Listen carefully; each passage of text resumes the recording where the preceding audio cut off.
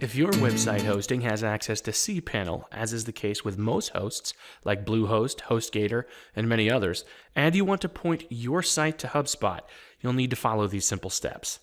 First, log into your HubSpot account, navigate to Content and Content Settings. Then click Domain Manager under Content Optimization System Tools.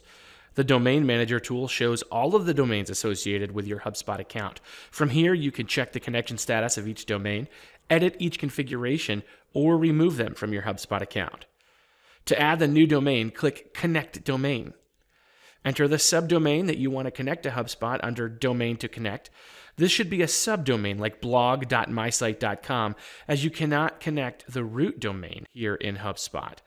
Next, select Make Primary for the following tools, and then check the boxes that you would like to use for the subdomain.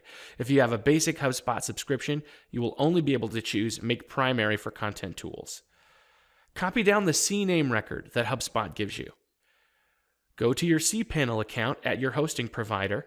Go to the DNS Zone Editor. Choose CNAME as the record type, and then in the host field, enter the subdomain that you want to connect to HubSpot. For example, if you want the site to go to blog.yoursite.com, you would use the word blog as your prefix. Make sure to change the drop-down as CNAME under type, and then paste the info that you copied from HubSpot into the Points To field. This record will then be sent out to web servers, and within 24 hours, it should take effect.